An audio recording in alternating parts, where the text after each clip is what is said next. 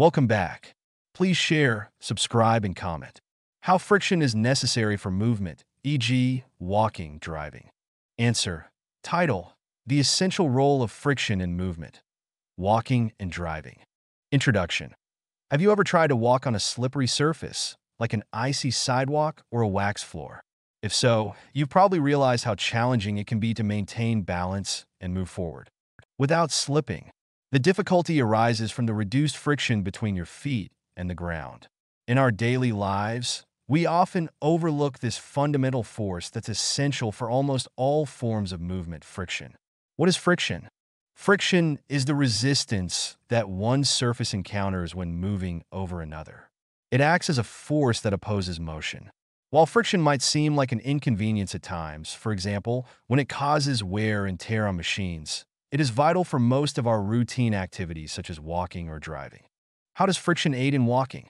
When we walk, we're essentially falling forward with each step and using our leading foot to stop us from tumbling down. This action requires grip or traction between our feet and the ground, provided by none other than friction. As you place your foot on the ground, it pushes backward against the surface.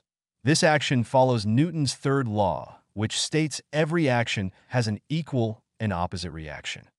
Thanks to frictional forces acting against this push, your foot doesn't just slide back, but instead grips the ground, helping you propel forward. Consider wearing socks on a highly polished floor.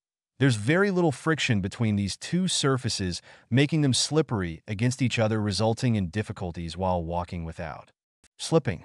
How does friction assist in driving? Friction plays an equally crucial role when it comes to driving vehicles too. When a car moves, its tires need sufficient grip with the road for two primary reasons. 1. To move forward.